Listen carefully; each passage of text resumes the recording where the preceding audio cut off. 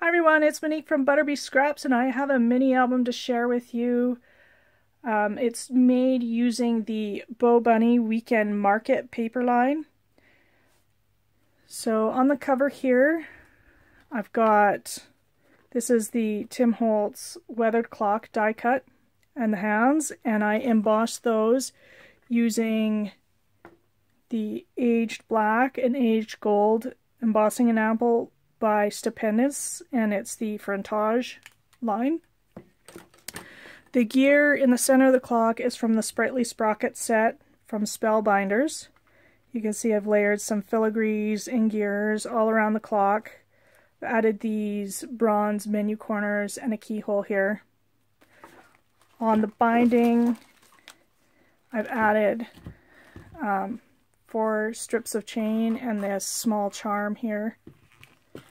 And on the back, I've got this other filigree with a gear, and you can see it's attached to this little clip, which makes a closure for the mini album.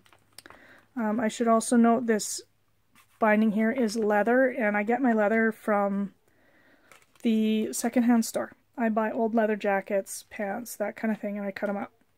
Cheap, cheap, cheap. You won't find leather for cheaper anywhere else. So I'm going to open it up. I just opted to leave the inside covers plain. This here is the first page, so I just have, you know, a collage of gears and a clock and stuff. I added brads and some metal stitching. I've got this little book here, and there's tags here and here, and I actually created these tabs with a filigree that was folded in half. So flipping over, we have this little envelope, and it's Velcro closed, and you got another little tag inside. This here's the Tim Holtz tape measure ribbon. Flip this open.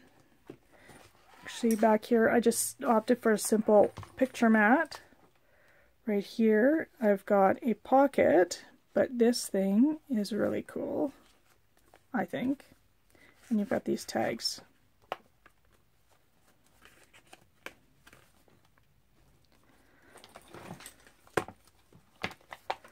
Over on the right here, I just paper clipped a couple tags to this page.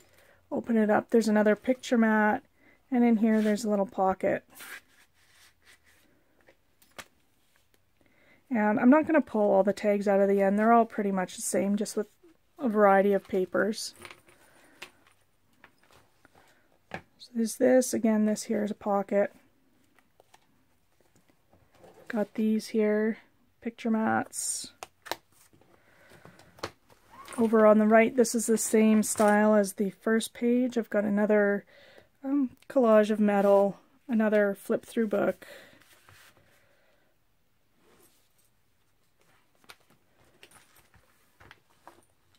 On the left here, this is another flip open. So here I opted just to put a belly band with a couple of tags in it. You can see I got a small arrow on the side. And I've used a variety of brads all in the mini album just to border the pages. It's this one here. These tags actually come out. This flips open again. There's a picture mat there and another pocket with a tag in it.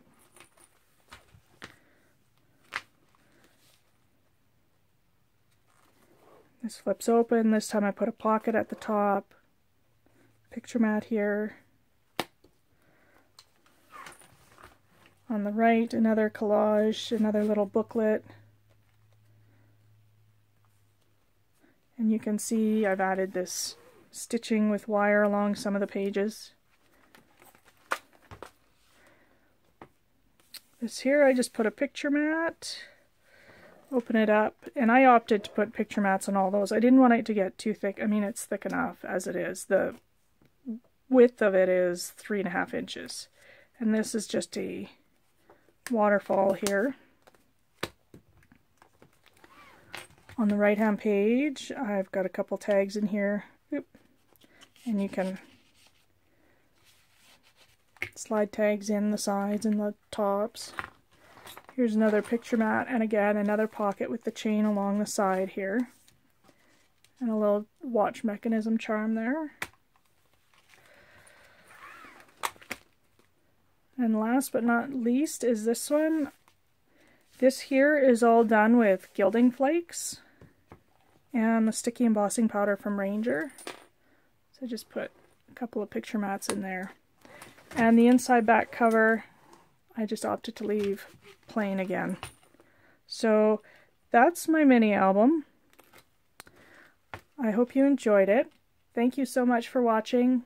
If you want to see how I actually constructed this mini album, I do have a tutorial series on them, so I will put links to all the videos down below. Thanks so much for watching. Cheers!